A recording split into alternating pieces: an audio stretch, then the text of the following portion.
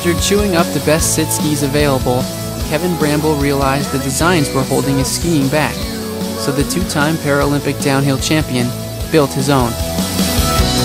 I am just a man in a city in a state of confusion. People on the edge, fear is a symptom. Living in the city, nothing is enough.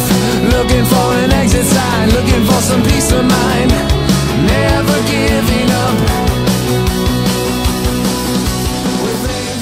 When you got 19 months of laying around in your body cast, it really gives you a lot of time to reflect on more things than just being physically active again. It gives you a definitive fork in the road. Either you got to choose the fork that takes you towards happiness or the fork that takes you down the wrong path. And so I chose the fork that took me to happiness, and you know, it doesn't suck.